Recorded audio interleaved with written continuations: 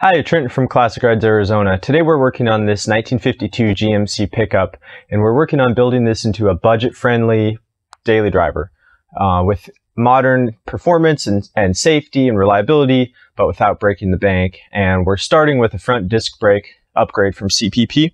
We're keeping the 6-lug bolt pattern to keep it simple, and we're going to keep the drum brakes on the rear to keep the cost down. And we wanted to just show you the steps along the way. Hope it will be helpful. The diagram on the instruction manual is pretty small and doesn't include quite all the pieces. So we wanted to show you the step-by-step from what we learned along the way. So we've already removed the drum assembly. So you just take the wheel bearing off, grind the rivets out, punch them out, pull the drum off, and then there's 4 bolts here that hold the backing plate to the spindle. So you remove those, and then we cleaned off the spindle, and now we're ready to start with reassembly. Before you get started or too carried away, certainly before you modify or paint anything, you'll want to put the rotor with the caliper inside your wheel and just make sure that everything is going to clear. Next, it's time to install the caliper bracket. And as far as knowing which side is left or right, you can see there's this slight jog in the bracket. So the jog goes toward the inside, and then this is the hole for the caliper that goes to the back. And so instead of the 4 mounting holes like the drums, this is just going to have 3. And it'll go on just like so. CPP provides the hardware. And so these 2 smaller bolts are for the top 2 holes. And then there's 2 different size bolts for the bottom. So the long one goes in the back through the caliper bracket. And then this one goes just through the spindle and through the steering knuckle. We've got the caliper bracket Loctited and torqued down, so this is going to be a great time to spin the spindle here, lock to lock, and make sure that none of the hardware in the back is going to hit any of your stock hardware before you move on. Next, we installed the hub to the rotor and pressed the studs through. And one thing of note here is on this wheel spacer, there's these 3 holes, and then they go through the hub, this piece in the middle here, and then there's threaded holes in the rotor, and they were a little bit too small on this middle piece on the hub. The pre-drilled holes were a little bit too small and maybe a little bit off center from the holes here on the spacer, so we had to drill them out and open them up. The hole should be 3/8 inch, but we went just a hair bigger. I think we used a 13/32 drill bit just to make sure we had adequate room. And then we were able to sandwich them all together, and then it's time to press the studs through.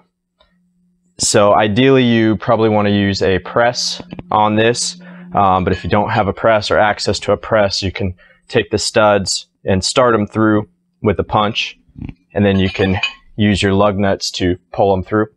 And what you can do is slide this all through your wheel, and that way you have more leverage when you're tightening down the nuts to pull the studs through.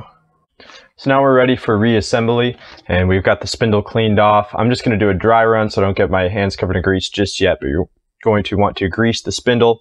And then, like I said, the instructions that you have, the diagram's only that big, so it's kind of hard to see, so just wanted to show you in real time.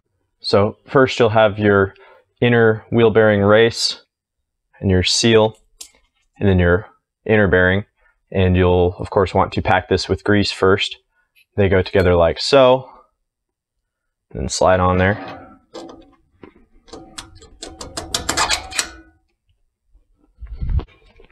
Next, your rotor and hub assembly.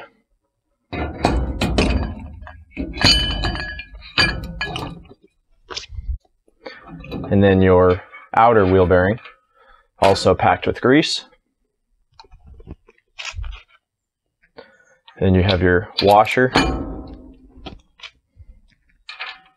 your retaining nut, and then once you get this tightened on to spec, make sure you put your cotter pin through there. And then you'll have your cap, and what we found is the clearance was just a little bit too snug to get the cap in, so we actually carefully removed some material around the edge of this cap, just using some sandpaper till we got it to fit, and then we got it to pop right in place. Once you have your rotor and hub assembly installed and tightened down, it's time to install the caliper and pads. So you'll need to make sure you got the caliper that'll have the bleeder screw up. And then it's a snug fit. It's a little bit of a trick, but you want to start with the front, and then you can just kind of wiggle it back and forth, and eventually it'll drop into place like so. Then you just take your 2 caliper screws and feed them from the back, and then the threads are on the caliper bracket. Just through the 2 pads, tighten it down, and you're ready to go. And then it'll just be time to install your wheel, and then you'll want to make sure everything spins freely. Again, with it fully assembled, steer back and forth. Make sure you're not going to have any clearance issues. And then you're ready to bleed the brakes and hit the road.